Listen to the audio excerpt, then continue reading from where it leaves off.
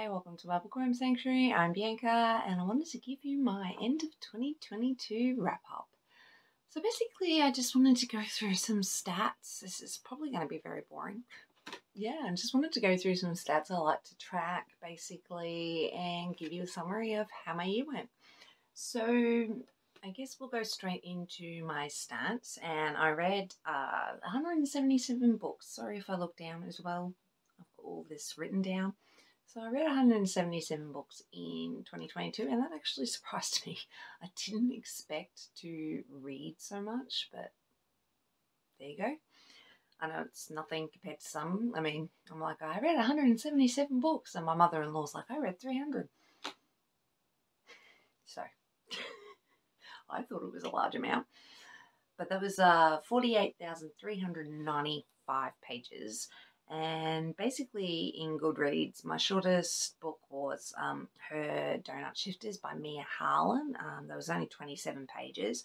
But my longest book was All Packed Up by Lana Cole, and that was 630 pages.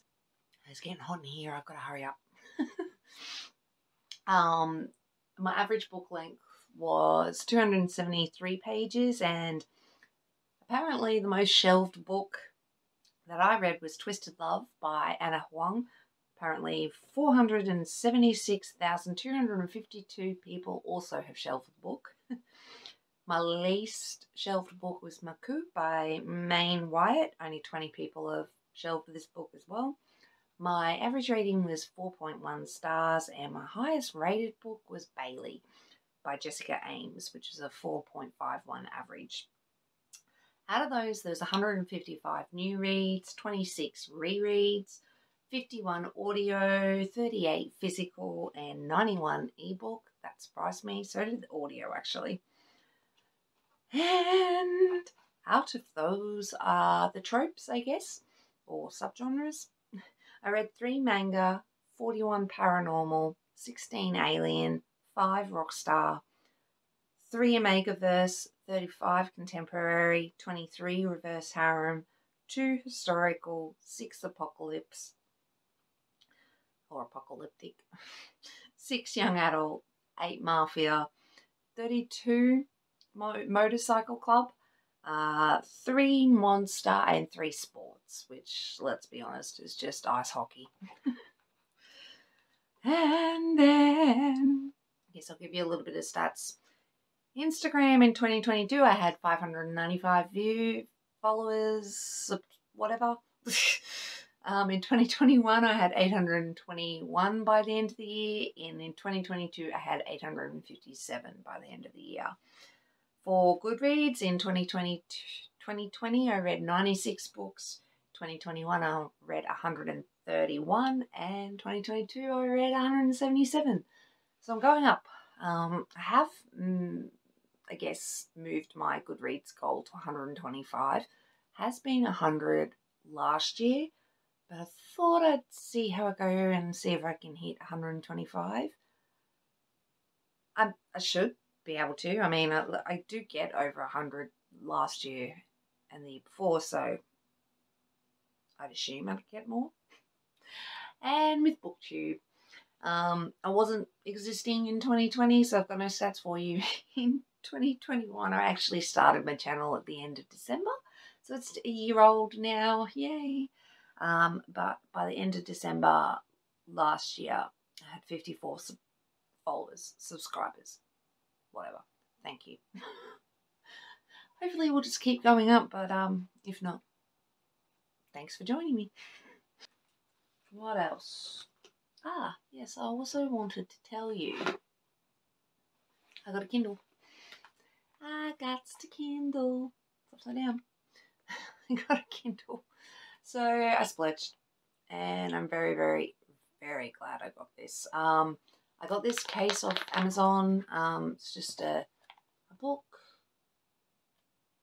shelf, really cool. I chucked some stickers on there. It's just asking for my password. I'm not going to tell you that. But I do enjoy it a lot, actually. It did surprise me on how, just everything, how battery efficient it is, how light it is, just everything. I love it. Love it. Love it. Love it. So, I'm kicking myself, wondering why I haven't got one of these earlier. But yeah, look, I do adore it. It's fantastic. What else happened in 2022? Oh yes, I'll get my husband to take a bad photo of it, but I got a new tattoo about a month ago now. You can't see it, but I'll get Grant to take a photo of it for you. I finally realised I don't have any books on me and I don't have a proper dragon on me. That's a crime. I need to rectify that. So that's the tattoo. I'll probably get another one soon, I'm hoping. I just don't know what yet. I want to get one that sort of represents another book series of mine, but I don't know what to get. Dilemmas, or where to get it. And then I'll basically quickly go through my monthly sets for 2022 too. Honestly, I have gone through all of these each month when I wrap up the months. But I thought I'd just basically quickly let you know just a couple of things. So in January, I read 13 books. In February, I read 5 books. In March, I read 9 books. In April, I read 23 books. In May, I read 16 books. In June, I read 8 books. In July, I read 16. In August, I read 20 books. In September, I read 16 books. In October, I read 18 books. In November, I read 25 books. In December, I read 9 books. So it sort of shows you a little pattern, I guess. I'll be interested to see if the pattern changes this year. I think November surprised me. It was my biggest month. Yeah, it was my biggest month in books and pages. I read 6,469 pages that month as well.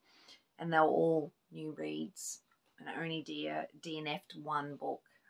Unfortunately, I only gave 1 book 5 stars out of all of them, but there was 14 4 stars, so there was a lot of close ones.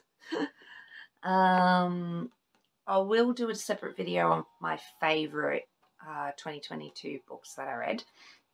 And I'll also give you some of my favourite genres that I read throughout the year. You know, reverse harem, motorcycle club, alien, paranormal, those sort of ones. I'll give you a little recommendation about the best books I read in 2022 for those ones. But basically that was all I wanted to tell you. So yeah, I'm hoping to get more books read in 2023. It's going to take me half the year to get used to turning over to 2023. I'm going to say 2022 till at least July.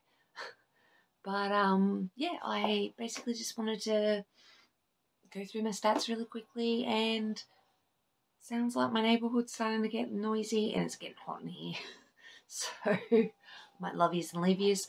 But I will be giving you a library tour very shortly. Just got to figure out how I want to do that. Honestly, it won't change too much from the library tour I've already given you, but there has been some changes, and you know, my library has grown, and I have added 2 new shelves since I last gave you a tour, but a lot of these books are not going to change much. Like Nalini Singh, Kresley Cole, J.R. Ward, those kind of authors have a lot of their books, so I'm sort of restricted on how I can display them. And I have pre-ordered a shit ton of books from Rare. So, yeah.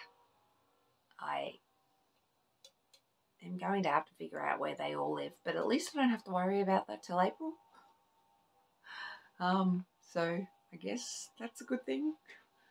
But I know I've got quite a few books coming from the Rare that I've already pre-ordered. And then I'm probably going to buy some books while I'm there as well. So we'll see. I'm probably going to have to post the books back, but I'll probably do a completely separate video for Rare if you're interested, to let you know what authors I really want to see and what books I've ordered, I guess, and we'll go from there. But anyway, I might wrap this up. Thanks for watching. I really do appreciate it, and I'll catch you in the next one. Thanks, guys. Bye.